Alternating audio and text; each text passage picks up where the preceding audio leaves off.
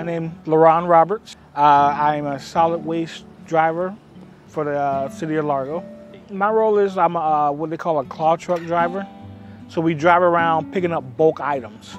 So anything that doesn't fit in your trash can, we're the one that pick it up.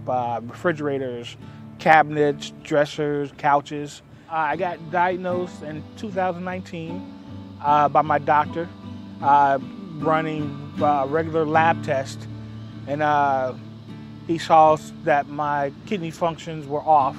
And then you know how they do, they ordered more tests, and then eventually they determined that I had a genetic disease and that my kidneys were starting to fail. And so yeah, in 2023, they called me up one day, said, we got lab work, doesn't look too good, come to the hospital. And that's when they put me on dialysis. I had to have surgery.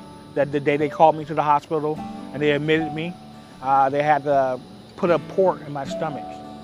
And what it is that every night I hook up to this machine, and then in the morning, the theory is that it got all the toxins out of you. They don't make it easy getting on the transplant list. I've been trying for almost 2 years now. I finally, last month, got on the list. And that means that now I'm able to receive a kidney. I go through Tampa General, and they have you go to their website, the Liver Donor Program, and what it is that you can call them, and if you want to be a donor, they'll send you out to a blood kit. You take that kit to either Quest or LabCorp. They'll test it and let you know if you're a match. So having a kidney would help me live a better life, so I can do more things with my kids, so I don't have to do 9 hours a night of dialysis. Because, you know, I work 10 hours a day. I get off at 5, get home about 5:30, and then at 8 o'clock I have to hook my machine up.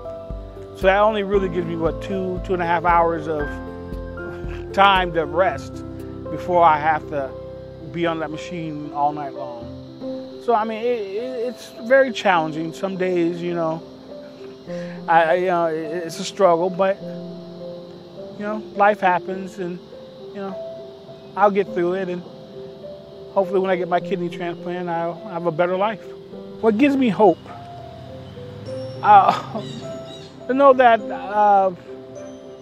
because when I go to my doctor, I'm in the waiting room with other people with kidney disease, and I see that they have lived long lives, long, happy lives, and sometimes you talk to them because sometimes you're waiting there, you know, half an hour, 45 minutes to see the doctor, and they, you know, they tell you their stories and how they had kidney disease and they got a kidney transplant, and now they're doing well and they're living happy lives, and that this is only a temporary setback in your life, that it doesn't have to define you.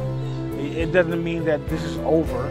Because when I first got diagnosed, you know how you go in that I'm gonna die kind of mindset, but then you realize and you start talking to people that no, this is not the end.